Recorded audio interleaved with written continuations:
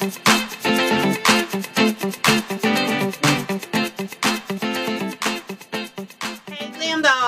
I'm here today to share with you all how I did my head wrap by using scarves that I purchased from my local Dollar Tree. In this video, I'm going to show you my method in which I got my head wrap to look like the way in which you're seeing. There are tons and tons and tons of videos on YouTube of everybody having their own way of doing their head wrap. So this video is just a way of a method that works best for me, and which I'm willing to share that can work best for you. So if you want to see more on how I achieved this head wrap by using some scarves that I purchased on my local Dollar Tree, keep watching this video, and I will see you all in another video again shortly. Later, dolls.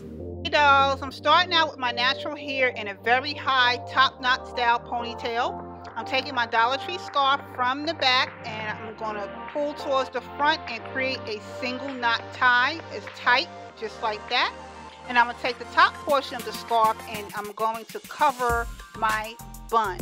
And I'm going to take the two free ends and just wrap it around the bun and tuck it as you are seeing it. Now I could wear the scarf like this, but I want it to look a little bit more neater. So I'm going to go with the second scarf again from the back, but I'm going to put it over the bun and then pull from the back. And this time I am not going to tie it in a knot.